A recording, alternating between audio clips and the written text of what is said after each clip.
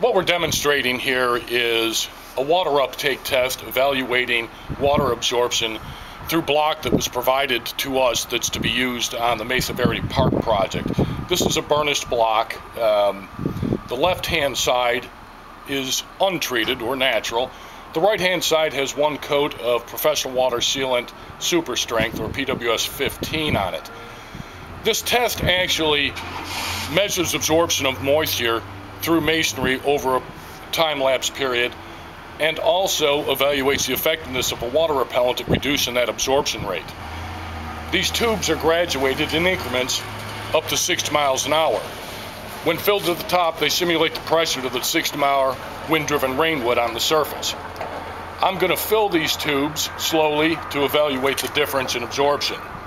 We'll do the left side first. You can see how quickly the water penetrates through the unprotected burnished block.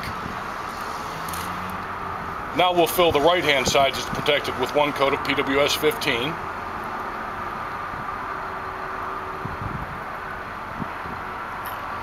We've already conducted this test. The standard for the test is if the volume of water in the tube drops 20% or more in less than 20 minutes, it's considered a failure or the masonry is absorbing too much water. We let it stand for 30 minutes in the previous test with no water absorption on the treated side. As you can see on the untreated side, the water is dripping out of the bottom of the block, and if I turn this block around, we should be able to see water on the back side. You can see where the water's come through the block on this untreated portion. This test is known as RILEM test method 2.4, widely accepted in the industry. The second demonstration I intend to do is, this is a piece of the sandstone that is also to be used on the Mesa Verde project.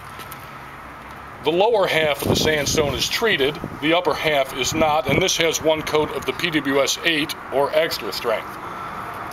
You can see how the water is absorbing on the top half where it's not treated and how it simply runs off the treated portion.